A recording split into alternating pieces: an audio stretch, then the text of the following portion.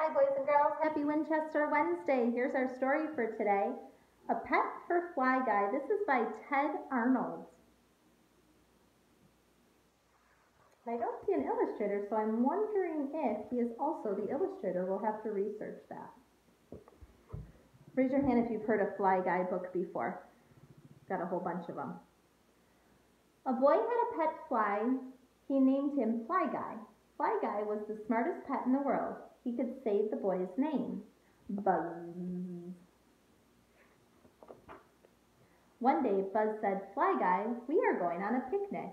Buzz and Fly Guy played chase all the way to the park.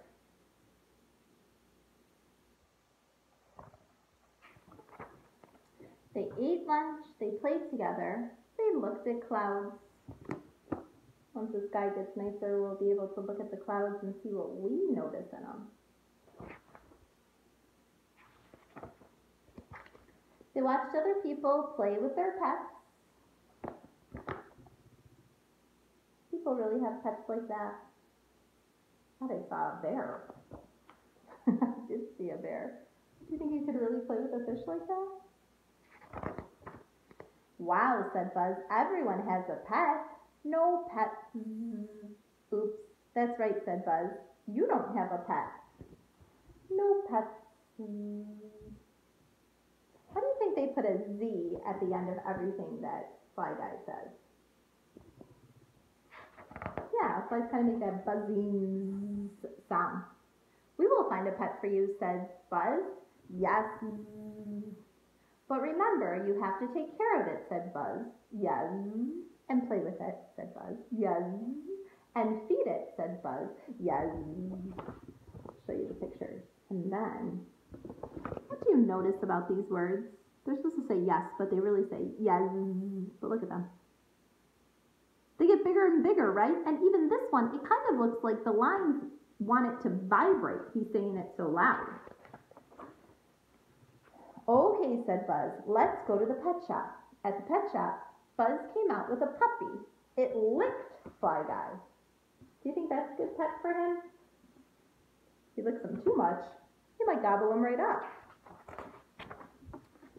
Buzz came out with a kitten. It swatted Fly Guy.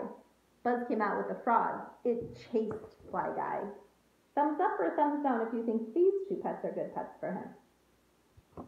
I don't think so either. This isn't working, said Buzz. Only you can pick the best pet for you. Yes. Back at the park, Fly Guy found a worm. It was too slimy. Oh. I don't know if you've been noticing after the rain that we've been having that there's lots of worms outside.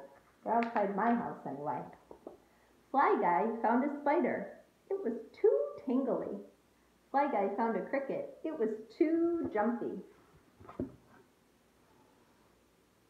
Didn't we read another story about a cricket? Could we make a text-to-text connection? Yeah, our Eric Carle story, right?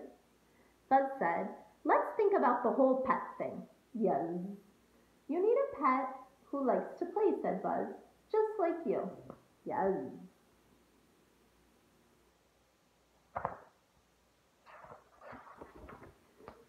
You need a pet who can do tricks, said Buzz, just like you.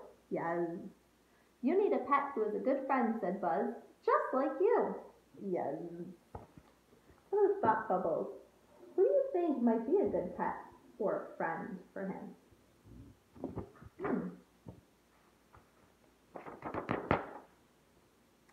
And, said Buzz, you need a pet with a cool name. Yes, Buzz.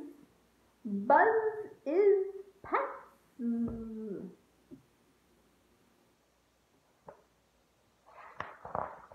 Me? Said Buzz. You want me to be your pet? Please. I never thought of that, said Buzz. Okay, sure. I mean, yes.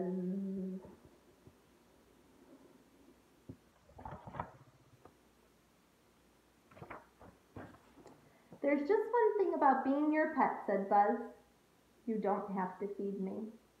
Buzz says, do you know who the best pet in the whole wide world is?